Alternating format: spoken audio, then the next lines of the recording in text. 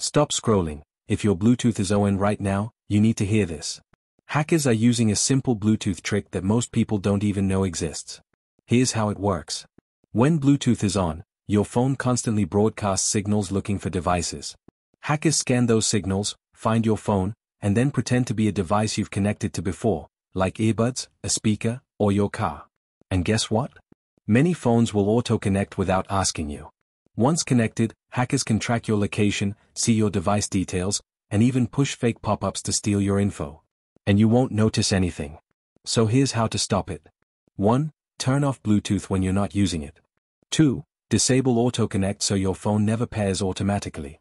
3. Delete old devices you don't use anymore.